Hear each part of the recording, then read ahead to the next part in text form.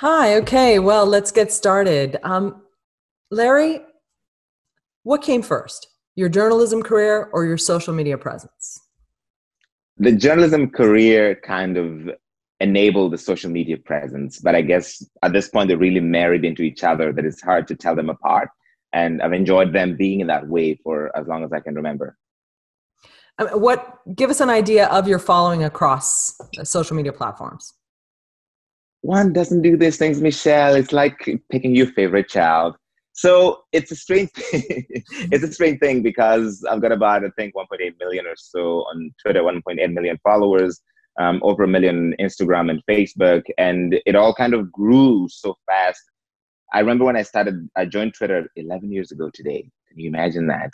Wow. 11 years ago. And for a while, I didn't have any followers. And I'm just like, I'm shouting into the ether. Nobody's listening to me. And then after a while, it just started growing up super fast and I couldn't make sense of that.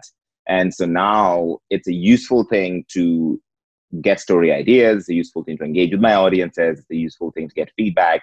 And I just wrote something for the BBC and I got one of my favorite comments back from a reader who said, this is an piece of imbecilic piece of tripe ever written. And I was just like, so kind of you.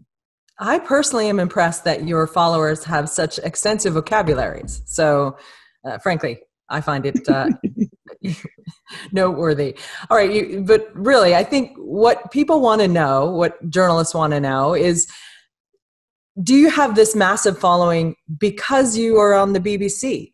Or did your massive following build organically and then your journalistic presence supported that, helped build it further? It's when people were starting media outlets around the world, journalists were starting to bring people in on Facebook and on Twitter especially and show them these are the questions I needed or I was looking to speak to this person. So just as these platforms were starting to blow up, I was also kind of testing my feet there and trying to get a sense of them. And I think that helped a lot of people understand how the news was made, why we interviewed the guests that we did, or also to call me out when they think I didn't do a good job in a story or an interview and say, you should do better, you should think of this person. So I do think that aspect of transparency is really useful for readers, particularly as we look at the decline in trust in news and overall. But one of the things I'm constantly hearing is that there's this tension between whether or not a journalist should remain neutral on social platforms, that idea of journalistic neutrality, or whether or not they should have a voice, have an opinion. What do you think? So that's a complicated one. One of the things the BBC is very clear on, and being a public broadcaster more than maybe any other commercial outlets, especially here in the United States, is that as BBC journalists, we're not allowed to have opinions on social media because anything that might cause the audience to question the BBC's impartiality is a no-no. And it's a whole social media policy, but the guidance is usually summarized into one phrase: don't be stupid, which is simple enough. And in the political circle, People could especially, use that on social media, really, is that single it's phrase. useful advice. Yeah. Good advice. It's useful advice, not just for political reporters or journalists as a whole, but anybody else who's tweeting. Just don't be stupid. And what I find, especially within American and European Twitter circles and social media circles, we are also opinionated, even as reporters, and you want to weigh in on every twist and turn. And it's very navel-gazing in a way, and I think it does a disservice to audiences. Twitter, Facebook, these can be incredibly dark places. I mean, they can be politically fraught. They can be cesspools of misinformation, disinformation. How do you personally cope with those? I mean, your presence is strong. How do you deal with it?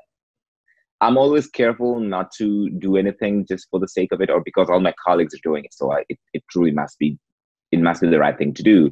I'm very judicious about why am I tweeting this, to what end? Am I trying to inform people? Am I trying to self-promote? And let's face it, we all have a certain degree of self-promotion on social media. We become journalists because we think we are awesome people and you can't avoid it. But yes, no judgment. But I think because I realize that I have such great power and my voice reaches so far, I have to be careful with what I do. Do I always get it right 100% of the time? Absolutely not. There are tweets I've tweeted and I look back and say, what was I thinking? That was so stupid. Yes. Are there times when you just have to turn it off? I take a month of social media every year. I delete the apps, I sign out of the accounts, I don't get any notifications. And for me, it's a moment of self-care. It's a point to detox and to, get a sense of Twitter is not real world.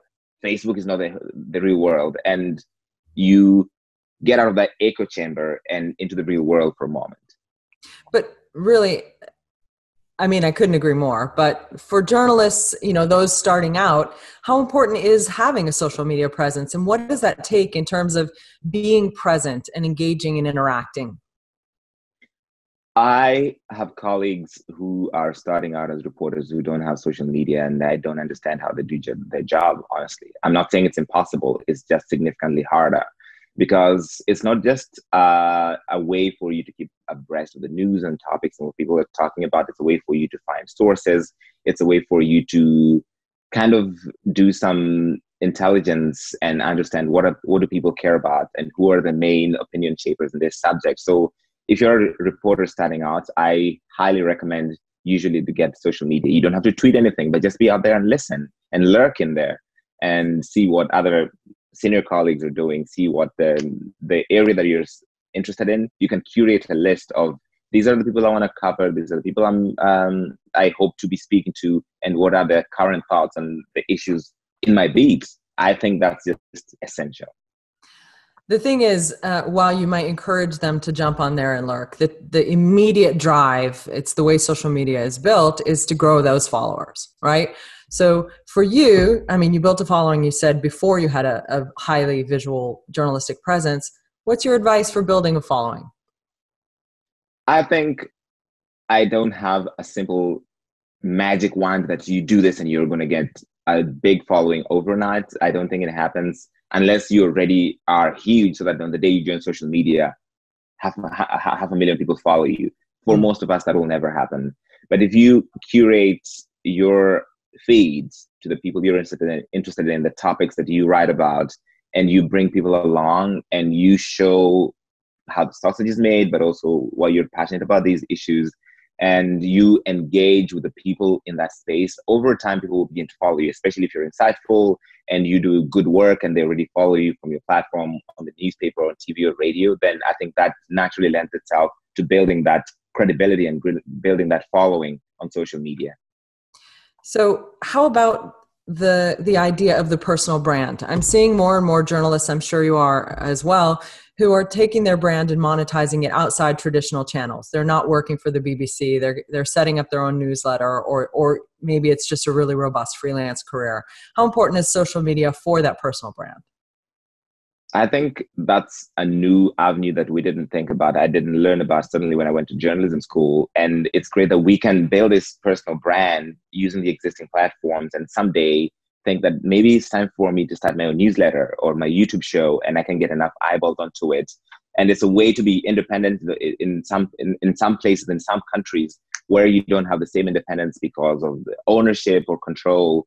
You can have this truly independent space that advertisers supported, or even better, that's reader supported by the audiences who are paying because they value your voice and they want it to remain independent and to speak for them. So when we're thinking about personal brand again, and when you're thinking about success, right? What success looks like on social media, is follower counts the real measure? Follower counts is the worst measure of success on social media. I think if you're using your platform to amplify your work, to reach out to the right people, and to gain some credibility in your beat or in your area as a reporter, even if you just have 300 followers, that's much more useful than my 1.8 million if I'm just using it for self-promotion. It's self-serving, and that's pointless. So I think we should definitely ask you for your advice, the advice you would give a young journalist looking to build that personal brand, looking to build that social success, or even more importantly, how they should leverage social to be more successful as a journalist. So all of us in this age have to build some kind of personal brand. Editors are looking for people who already have some kind of following on social, right? Whether you're going to be a print reporter, you're going to be at a digital outlet or on television. So don't feel shy. I'm like, oh, I'm a real journalist, I don't want to self-promote. Some degree of self-promotion is useful, and social media is one way to do that. However, I highly recommend that people engage in this space. Thank you so much. My pleasure. You're watching Collision from Home.